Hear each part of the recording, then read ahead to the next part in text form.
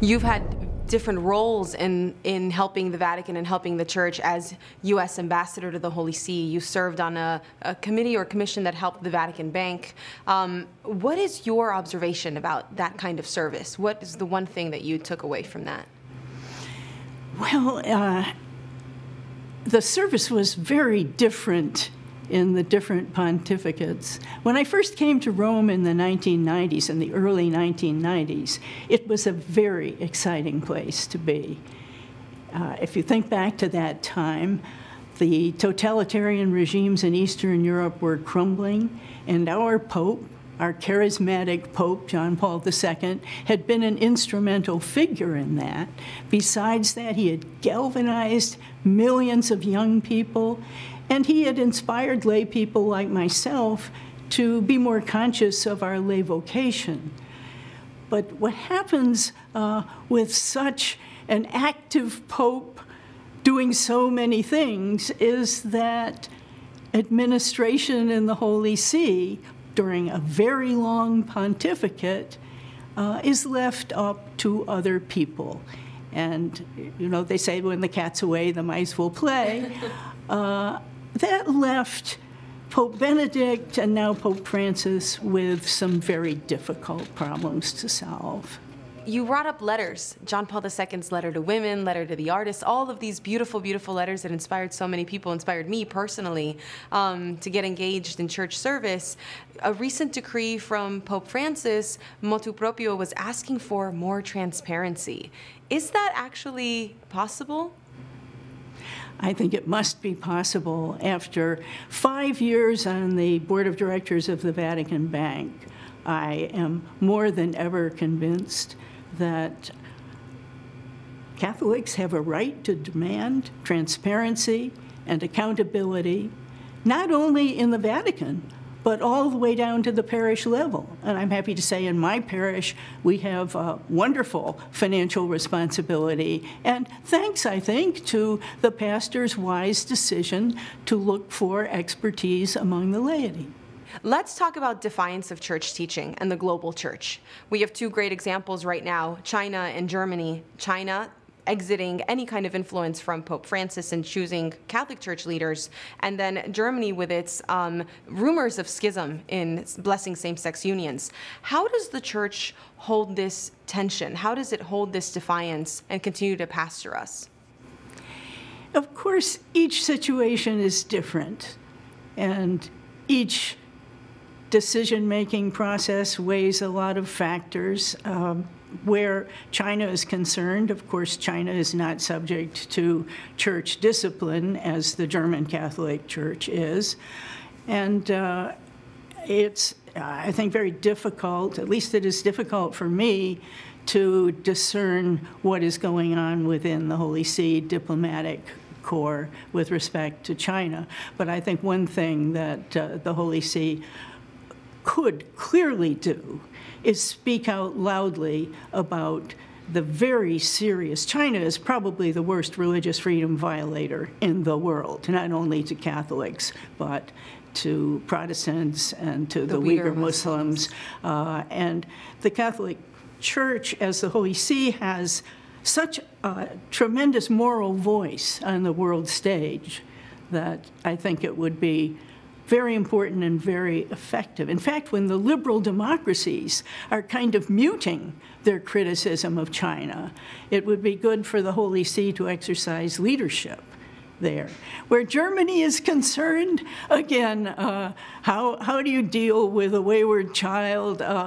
In the past, popes, not many people remember this, in the past there were situations where popes put a whole country under an interdict. That's the technical term for something like excommunication of a king or an individual, but a whole country. And if you look it up, there are many, many instances historically. I don't think we've quite reached the point, but it is a difficult problem. Religious freedom is something that I know that you prize very much and that you value and you talk about often. The persecuted church around the world has changed. What are the differences that you've seen in where we were when you were U.S. ambassador and where we are now?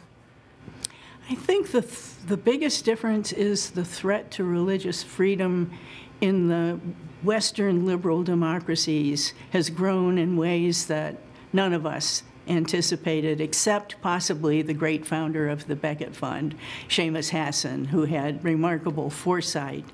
Of course, the difference between the kind of gross, violent assaults on religious freedom that we have internationally, the difference is very great in the liberal democracies, but nevertheless, the situation in the liberal it's like there's a folk song about Pretty Boy Floyd where Woody Guthrie says, "I've been around the world and seen lots of funny men. Some rob you with a 6-gun and some with a fountain pen." You might say that that's the difference between international religious freedom and so far freedom in the liberal democracies. But it's getting very serious in the liberal democracies. And how should lay people think about that? How should they consider both the defense of religious minorities and also the defense of Christians around the world? Well, what can they do? I would say the biggest challenge, the biggest threat to religious freedom right now, nationally and internationally, is that unfortunately, most people do not think it's under threat. And this is partly because these violations are underreported, especially if they're against Christians, they are underreported. And I think somehow lay people have to make their voices heard about that. The facts are there. The Pew Forum has annual reports. The State Department just had its report last week. Yes. So we have underreporting in the media, and we also have, I think, a lack of due attention from the major human rights organizations, who often are promoting ideas that are not even within the catalog of universal human rights. They're promoting certain Western rights that actually cause a lot of resentment and that's a kind of violation of religious freedom, too.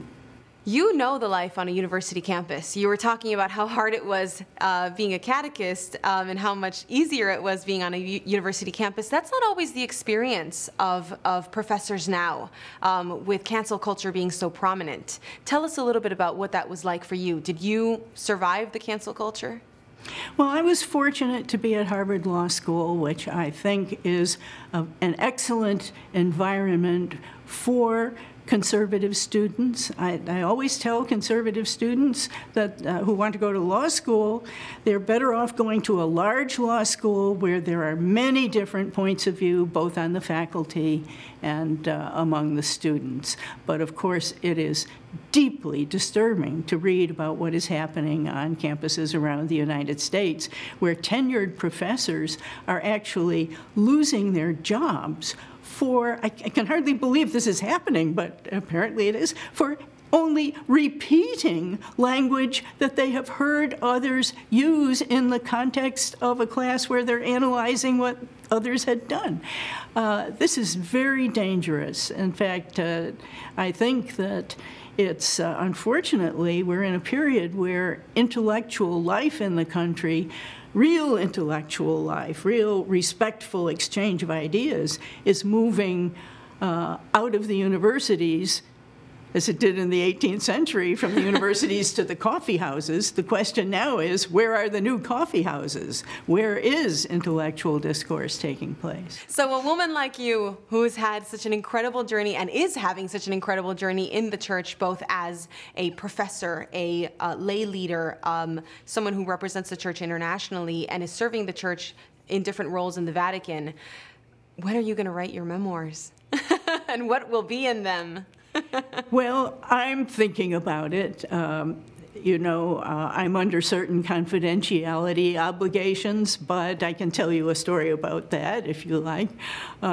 When I was asked by Pope Benedict to head a committee to see whether the Vatican Bank should be closed or reformed, I hired an expert, and before he went to work, I was told he has to be put under the Pontifical secret. So we went into the Vatican Library, and there a cardinal had Terry Keeley, my good friend from BlackRock, put his hand on the Bible, and he had to take word for word an oath about all the terrible things that would happen to him in this world and next if he violated any confidentiality. And I was standing there listening to that, and it occurred to me, after all the years that I had had various confidential positions for the church, I had never been put under the pontifical secret. Which tells you something maybe about administration in the Holy See. In any case, there may or may not be a memoir. And it is the fidelity of the church that keeps those secrets under lock, for you at least. Of course.